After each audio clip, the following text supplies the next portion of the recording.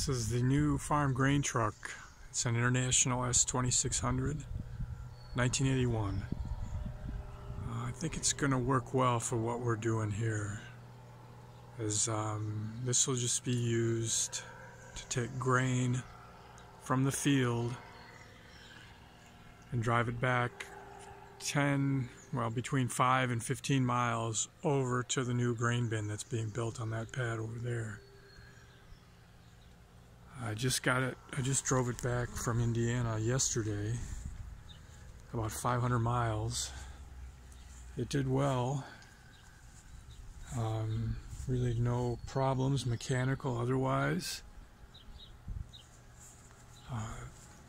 Some new tires. I got to thank my cousin Darrell and his wife Lorena, first of all, for their hospitality.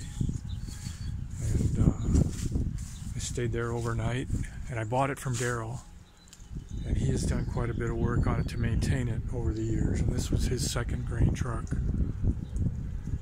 So there's quite a few upgrades, or at least well maintained. And the problem with older equipment is that generally the maintenance doesn't stay up, so if you're buying something old, it's a crapshoot. But with Darrell, I knew that it had been taken care of.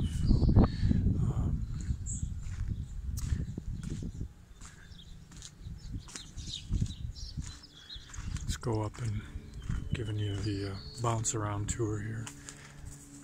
I'll show you inside. There's a few minor things I think I need to touch up, but it's pretty much, as they say, field ready. So this was my ride. One of the things I think I want to get fixed is, I think the heater core is plugged up. You can't even get, never mind air conditioning, but any air that comes out is hot. And it gets pretty warm in here. So that's one little thing to fix. Other little things, you know, niggles here and there, but it's in good shape. Box lifts up just fine. Shifting was an adventure. Floating gears, I floated gears for the first time. So driving it here, the first 100 miles I took the side roads and practiced my shifting. I didn't grind too many gears, but downshifting in particular was a bit of a challenge. And to get the speed just right on the RPMs when you try to pop back into gear. Yeah.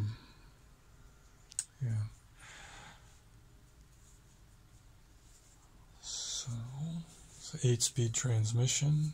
I can't remember the make of that. I think he said it had a Cummins engine in it as well. I don't know, 350 horsepower or so. But yeah, it was noisy in here. A lot of bouncing around. And I'm glad to be back. And today I think I will start, I'll clean it out a little bit and maybe look at starting on a few of those repairs. That's about all for now.